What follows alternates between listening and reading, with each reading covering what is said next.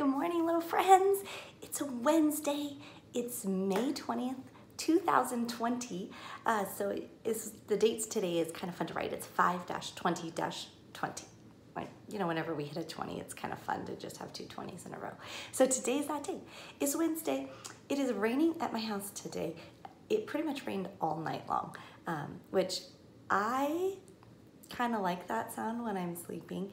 It's just so peaceful, but I think I'm ready to go back and play outside and get some warm weather again. How about you? Yeah. So go ahead and keep graphing the weather though through the month of May in your calendar math. And we'll just hope that the rain waters the earth. We know that God's plans are perfect like that, and He does things in an orderly way. And so I know that the rain is gonna make the flowers so beautiful when they continue to pop out of the earth. So grab some sweats today and snuggle in. Grab some good books to read on a lap or something like that. And it's kind of a cozy day, and that's okay. So May 20th though, let's check over here. What do you think would come next if we were doing our pattern on our calendar? Remember, yesterday was a blue one, and we started our week with red. So we kind of caught the middle of our pattern. It was red, green, blue. So it might help even to look back up in our pattern. After one blue, there's a second blue this week. So here is my blue 20.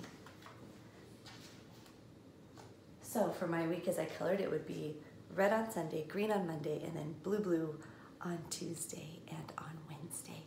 Yesterday we hit a zero the hero because we were at day 160 of school. So I'm gonna add one more, just one more today, and I would be at 161 days smarter. 161. Your password's did, D-I-D. You can tap it out,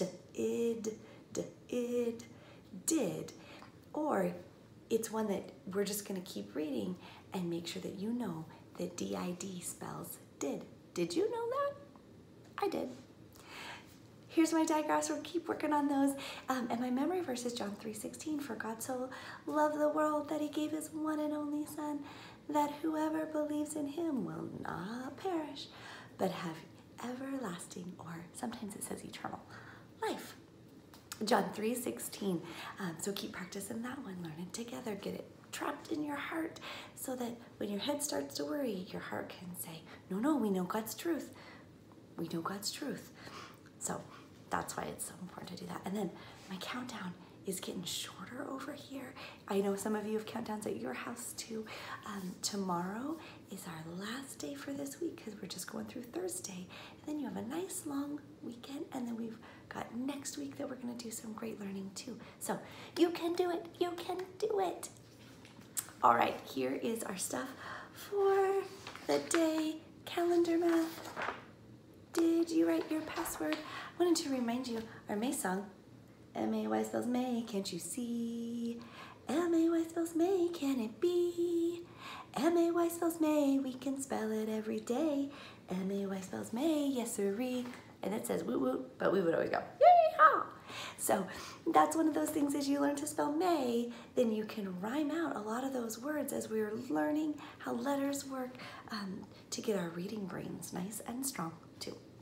So it's Wednesday, and because it's a short week, I have handwriting for you today with the letter Z, but I'd like you to do the whole thing today, not split it up into 2 days. So do the whole thing. You can do it. You can do it. We do it at school on Wednesdays. You can do it here at home too. You're gonna be okay. So the whole thing, please, for Z's. Make sure that you slow down and make them the right way, and don't flip your Z's backwards. So do the writing first and the sentence for all the pages, and then go back in color. So there's your Z page.